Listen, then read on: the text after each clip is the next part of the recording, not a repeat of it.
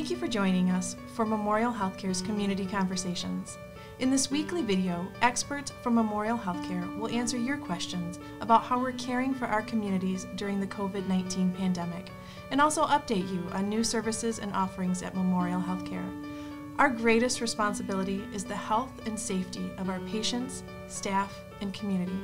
That's why we are committed to keeping you informed and prepared. Today we welcome Dr. Michael Kramer and Dr. Julie Creighton-Sovis, pediatricians at Memorial Healthcare Pediatric and Adolescent Medicine, as they talk about keeping our kids safe this fall as school starts back up. Common symptoms of COVID-19 in children include fever, headache, sore throat, cough, fatigue, nausea or vomiting, and diarrhea. However, children and adults infected with the virus that causes COVID-19 are asymptomatic, meaning they have no signs or symptom of illness.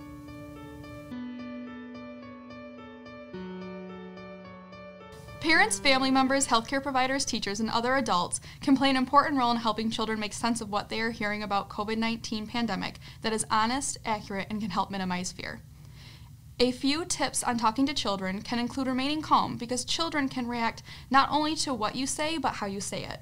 You can also share with them how you handle your own stress or anxiety, which can help them learn to cope with their own stress and fear.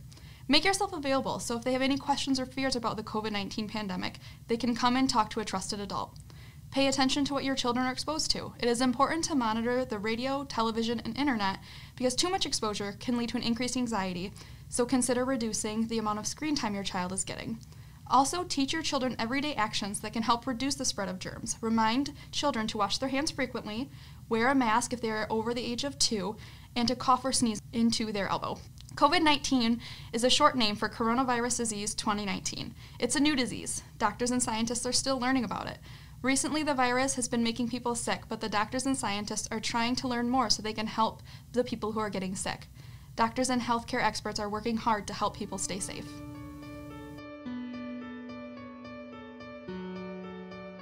There are several guidelines that districts should be following to keep students safe this fall if parents decide to send their children back to face-to-face instruction. Desks should be spaced 6 feet apart and face the same direction. Students should be placed in cohorts so there is less of a chance to spread the disease and easier contact tracing. Everyone should be wearing a mask if possible and practice good hand hygiene. It will make it easier on your child if you can start them getting used to wearing a mask now before school starts. New policies established by schools are intended to mitigate, not eliminate the risk.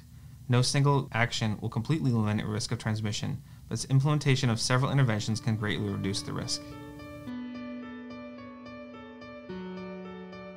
On-time vaccination throughout childhood is essential because it helps provide immunity for children that are exposed potentially to life-threatening diseases. You have the power to protect your children against serious illnesses like measles, whooping cough, or cancers that are caused by human papillomavirus.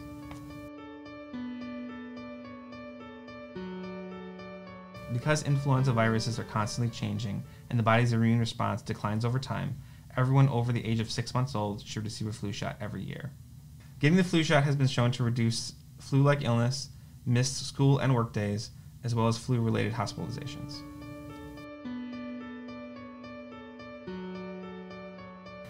The CDC does not currently recommend routine testing for students or teachers. If the school is not doing temperature checks, it is encouraged that the student and staff check their temperature before going into school in the morning, and if they are 100.4 degrees or greater or have any sign of illness, should stay home. A student or staff member that has tested positive or has been in contact with an individual that is COVID positive should self-quarantine and contact their healthcare provider.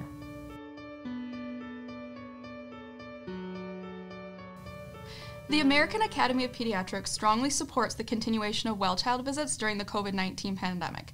Since the onset of the pandemic, the number of well child visits has dropped, which has resulted in delayed referrals, screenings, and anticipatory guidance, and it can also lead to delayed vaccinations.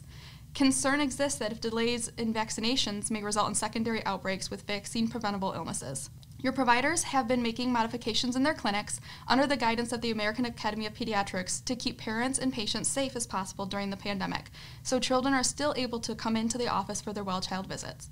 A couple of these changes include getting checked in for your child's appointment over the phone and then being brought directly into the examination room, which is limiting the number of families in the waiting room. All of our staff and providers are continuing to wear masks and continue to provide appropriate measures for cleaning the examination rooms.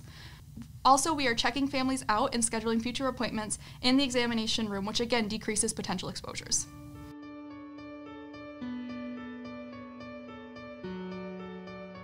The American Academy of Pediatrics, HealthyChildren.org, and the CDC website are good resources for families if they have further questions regarding COVID-19 or if they want the most up-to-date and accurate information regarding the coronavirus pandemic.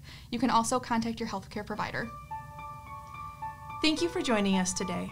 If you have a question for Memorial Healthcare's team of experts, please visit our website at www.memorialhealthcare.org to submit a question. We will do our best to answer these questions on our weekly video or in one of our frequently asked questions updates. We ask that you follow our website and social media platforms to get the most up-to-date information. Memorial Healthcare. We're here, we're ready, we're keeping you safe.